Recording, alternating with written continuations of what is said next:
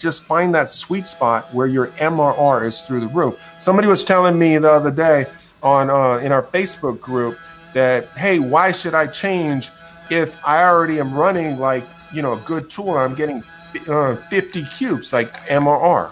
Most important thing, material removal rate. 50 cubes is actually good because most people get like 10 to 30. You know what I mean? So 50 is actually good.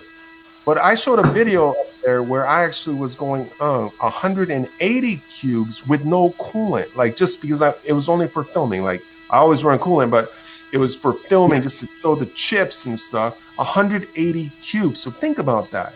If you can drop it, what's that? I said that's with a half-inch end mill too. Yeah, and that's a half-inch end mill. So if you can drop it and get 120 cubes, and people talk about price, I mean, every distributor, like you just got to talk to them, and that's a different discussion and stuff. But you can get the price of these like really down competitive with the right distributors, and basically you can't afford not to run them because it saves you time. It's saying time is money, right? So Danny, you want to speak a little bit to the MRR? Well, I mean, that, like we said earlier, you got to count the cubes at the end of the day. You know, I know when we were in your shop, we wanted to see how fast we could push it, you know, because that's just what we do. We like to play.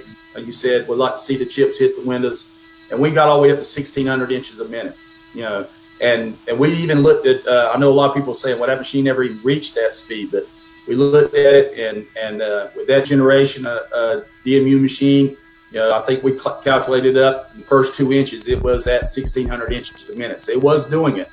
You know, but even at 1,600 inches a minute, we had a conversation between the three of us and said, you know, that, you know, even though it's going 1,600 inches a minute, we were maxing out the machine in the torque and the horsepower. And we knew that we could actually remove more cubic inches of material by dialing down those RPMs a little bit, because we were at 20,000 RPMs. We were trying to, you know, make it, you know, see how fast we could do. And then we backed off the RPMs, adjusted our radial step over our axial depth, and maxed out the machine, got in that sweet spot of the torque curve. And, you know, just like you said, you got to know your machine.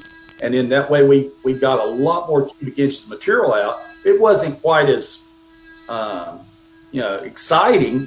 It was running a little bit slower in inches per minute, but the cubic inches that we were moving was much better. So that's one thing I would say whenever you're trying to make sure you maximize your MRR. Don't always go to the maximum RPMs if your machine doesn't have that, if your torque curves really dropping off. Back off a little bit, find that spot, look at your torque curve, and that way you can maximize your cubes. That's awesome. That's Danny Davis, 38 years experience right there, talking. That's awesome.